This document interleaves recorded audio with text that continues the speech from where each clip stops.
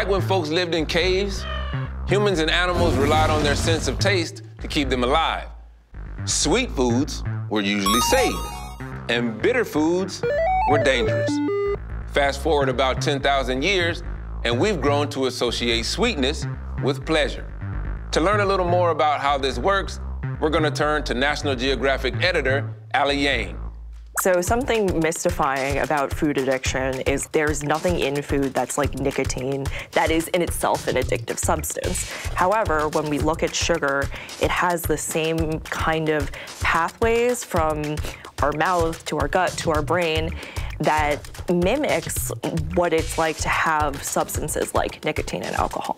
When you eat something sweet, in a matter of milliseconds, it starts this circuit in the brain. It travels along the vagus nerve, this message of, she just ate something sweet. It's amazing. When we eat sugar, we'll have a dopamine response.